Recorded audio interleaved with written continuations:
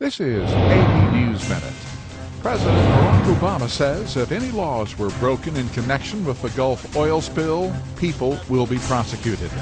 He spoke after meeting with an independent panel that will investigate the spill.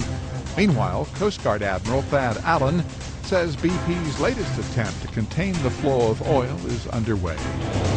One day after a deadly raid on an aid flotilla, pro-Palestinian activists are sending more boats to challenge the Israeli blockade of Gaza.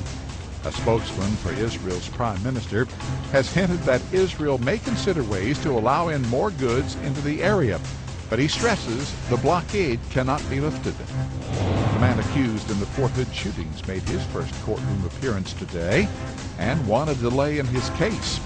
Major Nidal Hassan, an Army psychiatrist, is charged in the deaths of 13 people at the Texas base last year. And former Vice President Al Gore and his wife Tipper are separating after 40 years of marriage.